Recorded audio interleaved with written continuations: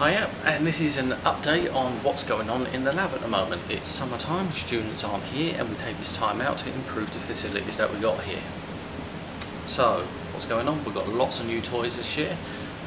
We do this every summer. Last summer it was the mixed signal oscilloscopes, mixed domain oscilloscopes, some arbitrary signal generators that we got in to try and improve your third and fourth year projects.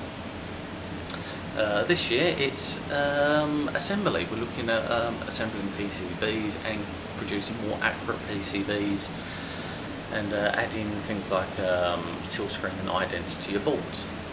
So we got in some new kit for that, and we just had one piece of kit set up ready for us, which we can start using, and some other kit has come in. So I'll take you for a little trip, and you can look at the new toys that we got, and I'll show you what we got. So then, first up, let's flip this around. We have ourselves a rework station for SMD packages. This is primarily for your BGAs, QFPs, packages and whatnot.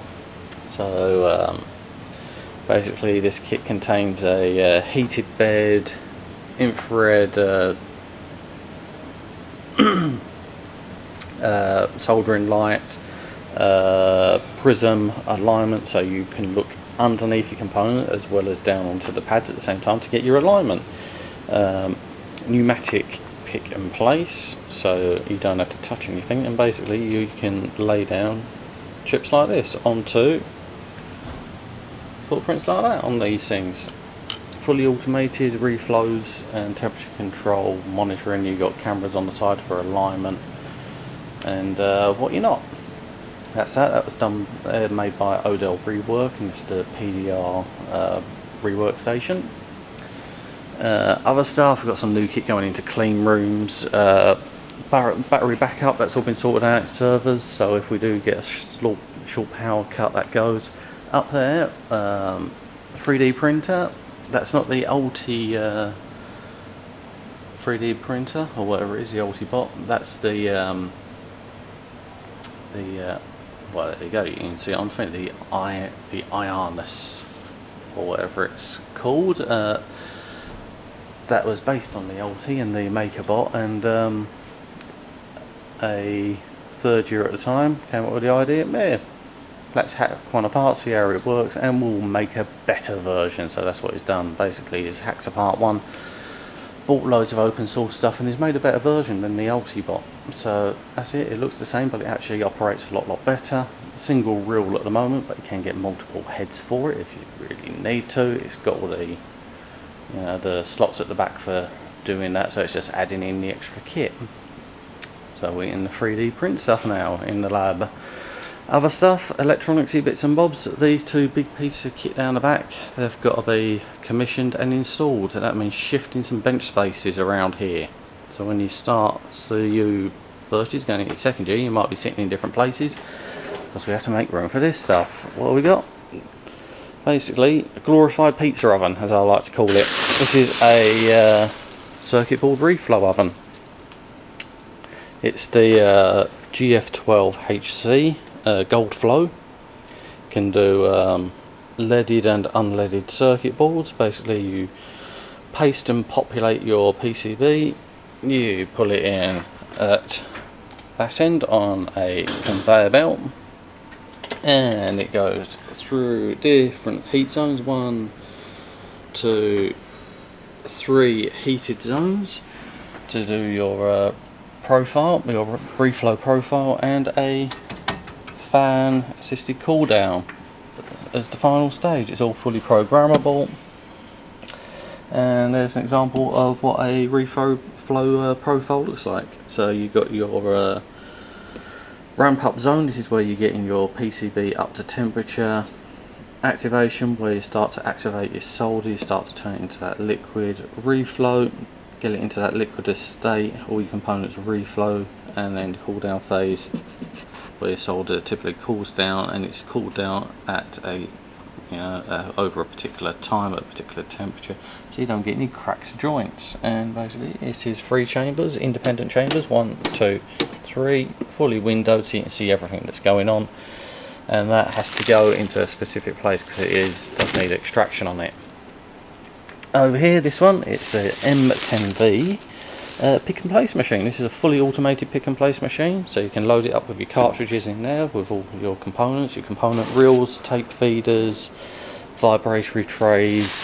You can fit waffles in there. Yeah, you can just see the one of the heads there, nozzles. You get multiple nozzles. They're all loaded up back down there. You can just about make that out. Got automatic nozzle change. Down there you've got your optical alignment camera, so it can align and twist the components into shape before it places them. It does component checking. It's got a camera mounted onto the actual placement arm, so it measures your fiducials and any idents and what have you. And it can place your components very, very accurately. So with that machine you can go down to, I think it's, what's it, 0402s it goes down to.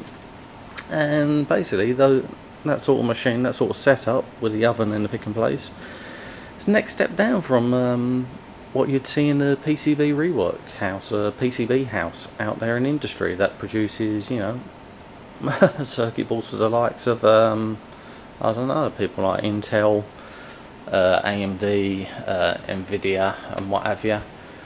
Well, yeah, just say the rework station that we've got down there, the infrared one.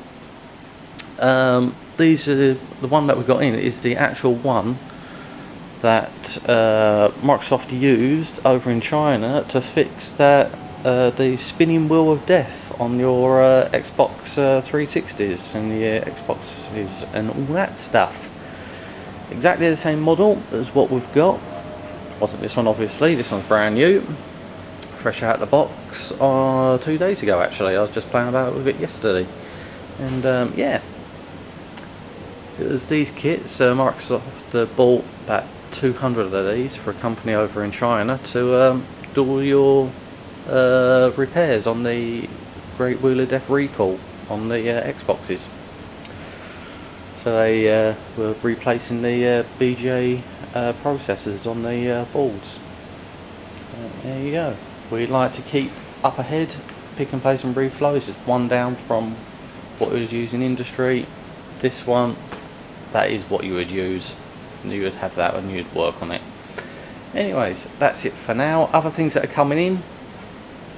Just flip the camera back around so you can see me. There we go, back again.